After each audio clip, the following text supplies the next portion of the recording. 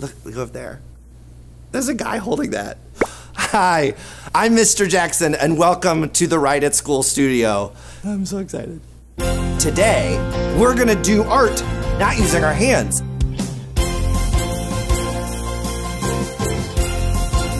This time on Right at School, adaptive art. Okay, so I have a question for you. What would your life be like if you didn't have use of your hands? What tasks would be more difficult, and how would you overcome those difficulties if you didn't have use of your hands? Some artists, whether through illness or accident or congenital disease, don't have use of their hands, but they still figure out a way to create their masterpieces. These artists have found different ways to create their art without using their hands.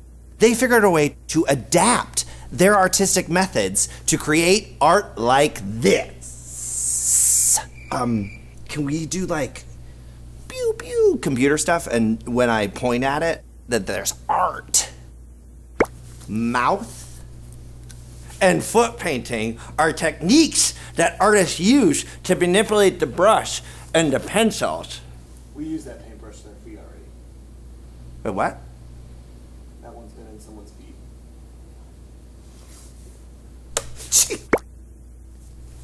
Mouth and foot painting are techniques that artists can use to create art. You guys, that's what we're gonna do.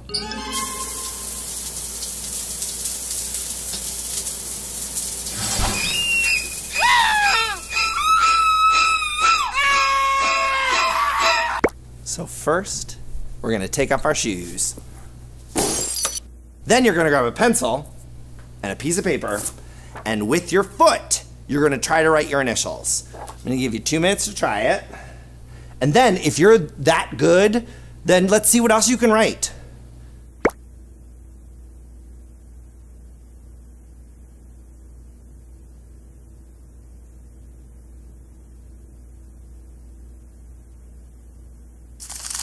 Huge fan. Thank you so much for joining us. Tell me about your cave artwork. Oh, can we get a Kleenex just on the sleeve? Okay, yep, okay, sure. So while trying to write your initials, what challenges did you face? What happened to the paper? Did it move on you? This was my attempt, and I'm really proud of it. Because while it is not my initials, I do believe it to be artistic. Artists with physical limitations may need to adapt their methods or even their materials. You might need to tape down that piece of paper while you're trying to draw with your foot. Or maybe it's how you hold the pencil. Ooh. Don't mind the lint in my toes. All right, so we're gonna do it again, but this time we're gonna use paint and brushes. Now you can decide whether or not to use your mouth or use your toes, but no hands. One artist who does use their mouth has said this: while mixing the paint is a little tedious and slow, spreading the paint stroke by stroke and watching the painting come alive is well worth it. So now take a few minutes to set up your workstation and figure out how you're gonna make this next masterpiece. Let's give it a shot and see what happens. Also, you can zoom in the drumsticks.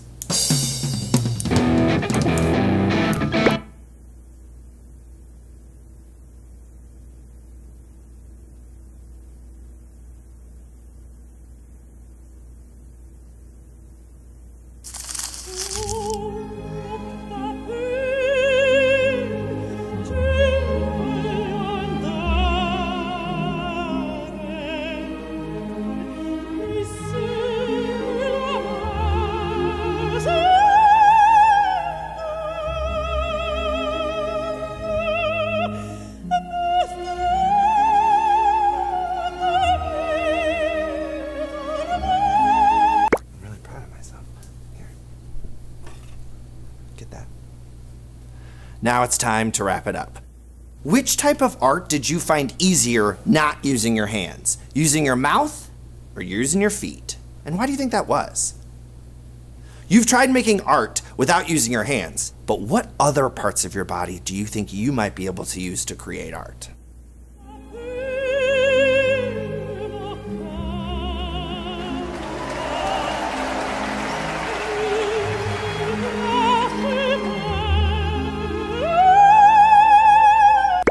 So what I have learned today is how amazing these artists are that have found ways to adapt and still create their art.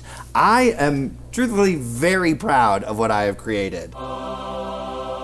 But what they can do is really astonishing. How did it make you feel creating art without your hands? Thank you guys so much for coming to the Right at School studio, and I will see you next time. Mr. Jackson, out.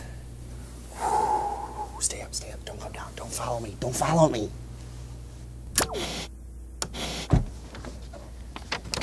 Hi, Mom. Hey, what'd you do at Right at School today? We learned how to make art without using our hands. What? See? Oh, wow. Tell me about Mr. Jackson. Is he nice? He's weird, but in a good way. Yeah. Could you pass me the salt, please? Thank you.